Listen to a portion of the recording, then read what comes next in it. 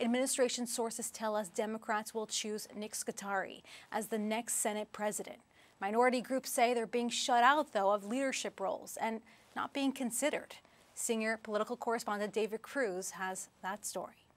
Elections have consequences, so the saying goes, and while the counting of all the ballots from all the new voting modes is ongoing, Democrats who seem to have held on to control of the legislature and the governor's mansion are now wondering what message voters were sending to the legislature and the governor. He's done running for re-election. He doesn't run for re-election again.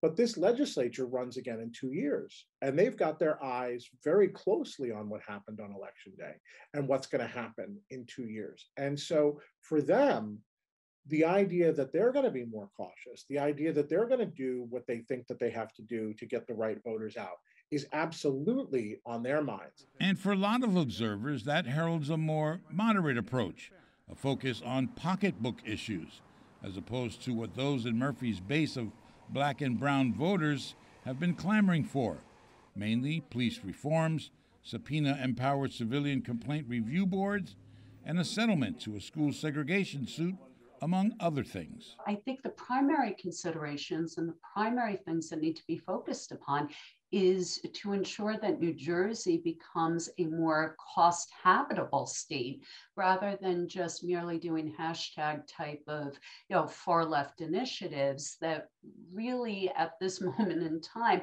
are not the most important things that we need to focus on. I don't want it ever to be mistaken that Black and brown people are not concerned about pocketbook issues. Legislative Black Caucus Chair Savanda Sumter says it's a fallacy to think that social justice issues and local tax rates are mutually exclusive agenda items. But signals are already being sent that moderates will likely hold sway, especially in the seeming acceptance of Senator Nick Scutari, another middle-aged white guy, as the next Senate president. That has steamed many in the state's minority community who felt that it was time to showcase the party's diversity by maybe falling behind a woman of color for the seat. When you have women at the table, you have a voice that's at the table that is very concerned about pocketbook issues. Charles Boyer is more direct.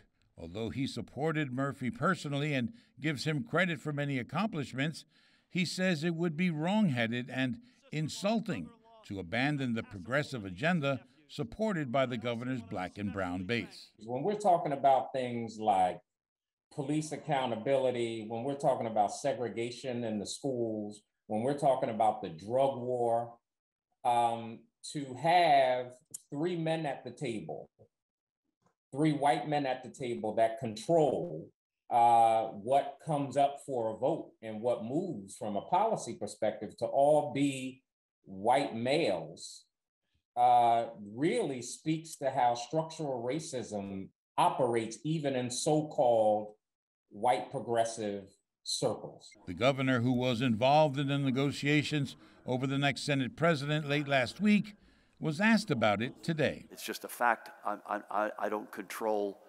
the process of who's the Senate president, who's the speaker. So I have to separate what I think about these folks as individuals versus an overall passion for diversity. But I also don't want to imply that I can control a process which is not mine to control. And so I will leave it at that. Those are not entirely comforting words for those in the governor's base who are already of the mind that the administration has not fully delivered a return on their political investment. I'm David Cruz, NJ Spotlight News.